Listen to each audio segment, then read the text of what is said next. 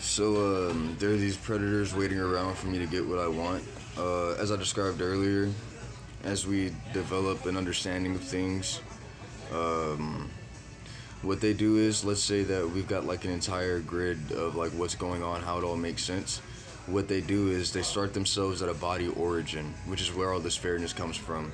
They restrict us down to just like here. They restrict us down to just a circle. Like they restrict us down to just this, right?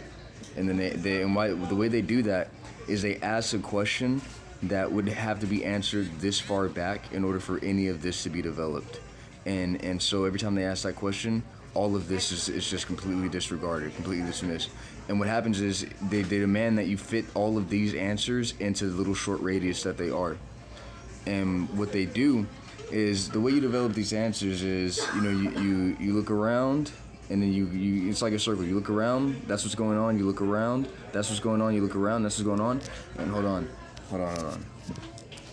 And so what they do is, as you look around, you like kind of develop things, and you look out logically. This is the next thing that could happen. This is the next thing that could happen. This is the next thing that could happen. This is the next thing that could happen. This is the next thing that could happen. What they do is, once they restrict you down to